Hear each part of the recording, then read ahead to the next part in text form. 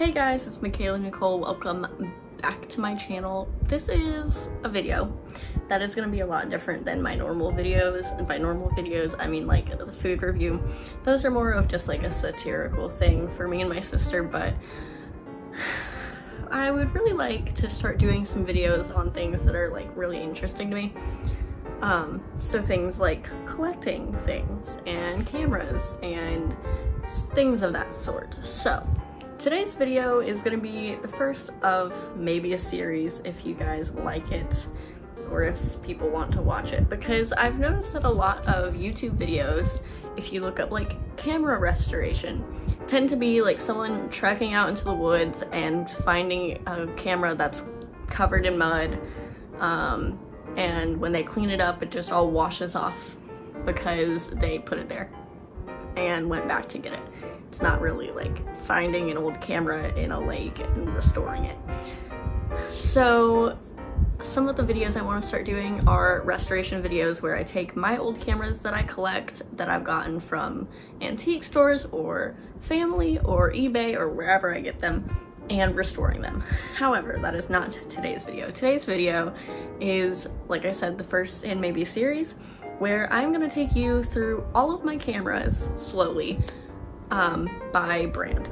So today we're going to start with my Polaroids, but I also have like Kodak brownie cameras, like that whole series, not the whole series, but I have a lot of brownie cameras. And then I've also got some like Sony technology that would be fun to show you. They're not cameras per se, but I collect vintage technology with a focus on cameras. So right now I'm just going to take you through all of my Polaroid cameras and tell you a little bit about them, tell you about how I restored them a little bit in case someone's interested in restoring cameras. So starting with the oldest, we'll work our way to the newest.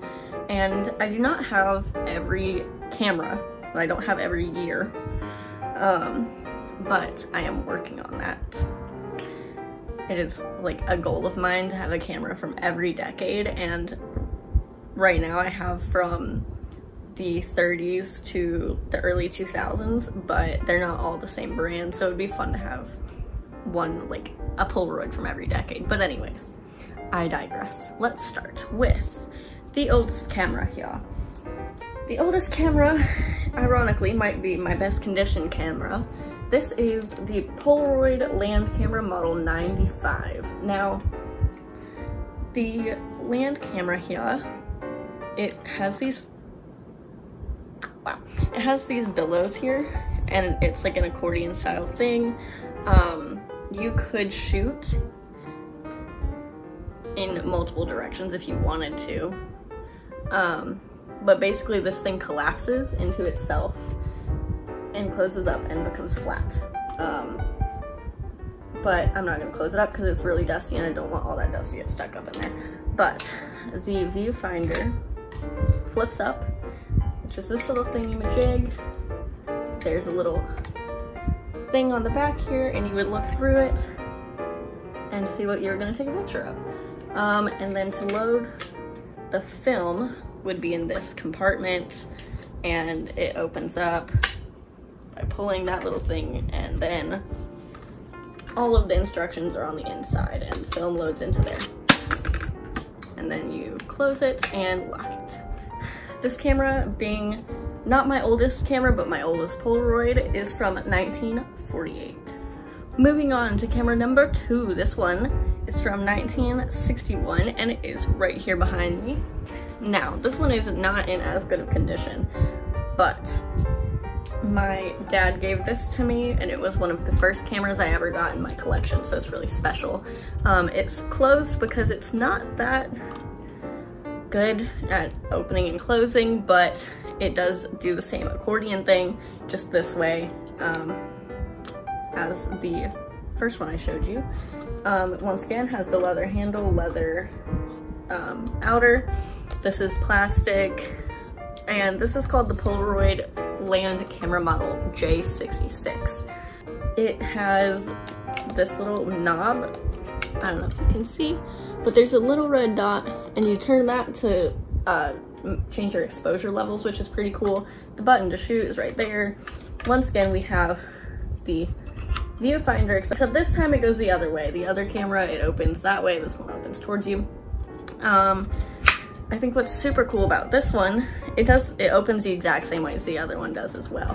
But what's really cool is it still has the plastic cover on its original instructions, and I just think that's pretty cool. But she's a little rusty. I've got some ideas on how to mess with that, but as of now, I have not attempted rust removal on any of my cameras. I just clean the outsides and what I can do to like prevent more rust from showing.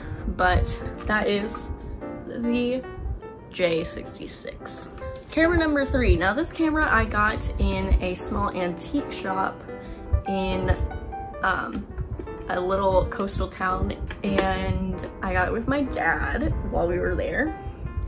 And it's the first camera that I've found in person at a thrift store, and I was so excited about it. It's such a weird little camera. It's not my favorite, but it's funky and I like it for that. This camera is from 1972. It is called the Polaroid Square Shooter 2, and it's a land camera as well, like as those other two. And as the title suggests, it shoots in square photos. Right here on this little area, there would be a flash cube that you would attach, and it would twist and you would get multiple flashes out of it as opposed to having to just do one. This one, when it comes to having restored, it's still kind of gross looking, and I need to get some Goo Gone or something to get that sticker off, but I just used isopropyl alcohol on it. It's got this funky handle, which was like a big deal back then, but yeah, I don't know, it is what it is. But it's a weird little looking camera, and I just like how strange it is. Like, it doesn't look like the other Polaroids to me, it just looks funky. And I'm not gonna put my eye on this eyepiece because I haven't fully cleaned out this camera and I just don't trust it. I have problems with, you know, 50-year-old eye grease from strangers, so I just don't trust her yet. But that is the Polaroid Square Shooter 2 from 1972. Remaining in the 70s, but now flashing forward 5 years, we have kind of the iconic Polaroid camera, and let me tell you, I tried very hard to get my hands on this one. It was a process. You can see her lurking in the background over here. Dun, dun, dun, dun. This is the Polaroid One Step from 1977. I think this one's the most iconic because it has the iconic Polaroid stripe. However, I think when people draw Polaroids, they tend to do a combination of the One Step and the Impulse, because a lot of times they'll draw it with a little like eyepiece above it, like for the flash, and that's the wrong combination because the Impulse doesn't have the stripe, but I digress. This camera is like the iconic camera, and this goes into when we're talking instant film. So things like, you know, this is the kind of iconic Polaroid picture. Those cameras do not shoot these. This is an instant film. It comes in a cartridge. You put it in here. Now, fun fact about these cameras, if you're brand new to the Polaroid world, once you get into these kind of shooters, they come with a film cartridge, and the cartridge has a battery in it. So there's no place to put a battery in here. The cartridge literally just comes with it, so if you don't use your film within a period of time and you've got it in the camera, your film pack will die and you won't be able to shoot pictures because the battery died. This camera uses SX70 film, which kind of kickstarted this whole new era of photography and art with photography, because this particular film type, when it develops and it comes out, you have to be really careful not to touch the picture part, because there's like a chemical goo in there, and people would take pictures and let them start developing, and then they would take like a toothpick or a fine pointed thing, their finger, whatever, and they would smear the photo. I'll put some pictures up, some examples, and credit the artist when I do because it's pretty cool to me. But it was kind of like Photoshop in a way, but they would like move the pigments and change the image because the film would do that, and I just think that's really interesting. this kind that I was showing you as an example, this is not SX70, this is Polaroid 600 film, so it's used with like 600 type cameras. Duh. But it would look like this. The film would just be, this image part would be malleable essentially. But I'm really happy to have this one. It was a long battle to receive this camera, but it was awesome and I love it because it's like the iconic Polaroid. All right, we're getting on to the last three. On to the last three of cameras. Not like this is exciting, unless you're just watching this and you're not excited, in which case I don't know why you're still here, but my next camera we have here is from 1981. This camera is kind of a funky one. Here we have the Polaroid Sun 660 autofocus version. So they made a few different iterations of this camera. In particular, as I said, it's from 1981. This is the flash right here. This, you can see yourself, this shiny doohickey is meant to help with the autofocus and making the, making the photos have a nice coloring to them. This little lever here is how you adjust the lightness or darkness, as they say on these cameras sometimes, otherwise known as the exposure level.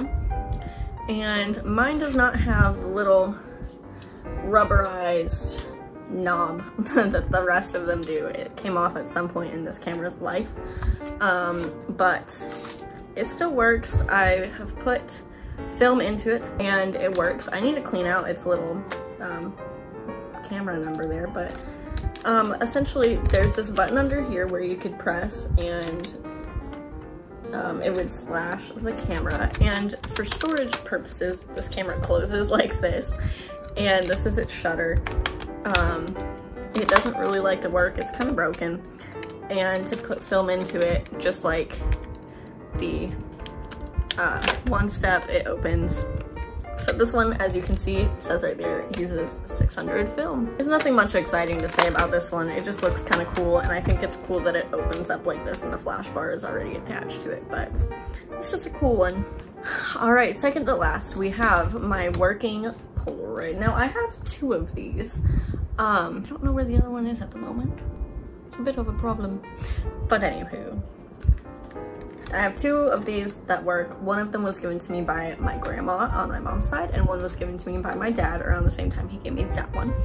And this is the camera I was saying always gets mixed up with the one step, because they tend to put this little knob on the picture of the one step. This camera currently has film in it, as you can see, because the light's on, so I'm not gonna leave that open because I don't want to run my film out. And I'm not gonna open this either because that would expose my film. But this is called the Polaroid Impulse. On the top here, there's a lever that you pull depending on how far away you are, and it says how many pictures you have. Right now it says 2, which means that this is actually an empty cartridge, because current film is thicker than the old film used to be, so they can't fit 10 photos in each cartridge because they can't change the cartridge size. So they can only fit 8 photos per cartridge. So if it says 2, it means you're out because it's counting down from 10. But anyways, this camera is great. It's pretty cool. It's the one that took this photo right here. But I don't know, I just think it's great. It's a fun little guy. It still has its strap and everything on it, but that is the Polaroid Impulse from 1988. And last but not least, we have the camera that is as old as I am. I call this camera the vacuum camera because when it's closed like this, it kind of looks like a little robot vacuum to me. I don't know why, like I just feel like it would go and like suck up things. But this camera was made in 2003, and it's got a 100mm lens, it's got a focus range of 3 feet, and it's a little bit different in the way that film is loaded because the film button is right there and it just opens up. It also uses 600 film, as it says right there. It's weird, like it's got a timer on it, which is different, and it's got a flash on it, And I'm assuming this is your digital count, which is also interesting because that's just weird to me. And I'm assuming this little beeper button thing, doohickey, light, whatever that's called, is what would flash if you're gonna do a timer. I haven't tested this one to see if it works, but I don't know, it's just a funky little camera. Like, can you just imagine? And for some reason the strap is fully on the side. Like, I don't know why that is either, because it's not big enough to go on your head. The other ones are, like, you can put them around your neck, but this one I guess is just like for your wrist. But I don't know, it's just a weird camera. Like, it's so funny looking to me, but I like it a lot. It's fun. And this is my newest Polaroid in terms of age. So I'll show you my oldest Polaroid to my newest, because I just think that's a cool development in the world of Polaroid cameras. We went from stuff like this with the big old billows to something like this that shoots instant photos. Of course they have to be developed, but they're pretty much instant photos. Whereas this one would shoot on roll film, and like you'd have to do the whole process. I just think that's cool. My favorite one of all of them is either the one I just showed you, the brown one. Either the brown one, just because it's like really cool aesthetically, or this one as well. It's really awesome to look at. Those aren't my favorites out of my whole collection, but those are my favorites in the Polaroid aspect of the collection. Things like that little one I showed you over here. That's like a brownie camera, and they make a ton of them. So I have a bunch of those now. If you'd like to see a video on those, I can tell you a little bit about them as well, because they're fun and they're all so different but similar in certain ways, but they're all just so weird and I just like them. Like, that's a brownie camera, but this is also a brownie camera. This is so weird. There's one behind me. That's a brownie camera. That's not. She's special. But yeah, if you liked this video, hit the like button down below. Share it with somebody if you've got a camera enthusiast or you're just interested in cameras. Leave a comment down below. Tell me which one was your favorite, and if you would like to see the next video in this little series, leave that down there too. And I would love to hear any feedback you have. Thank you so much for watching this video, and I will see you hopefully in the next one. Peace.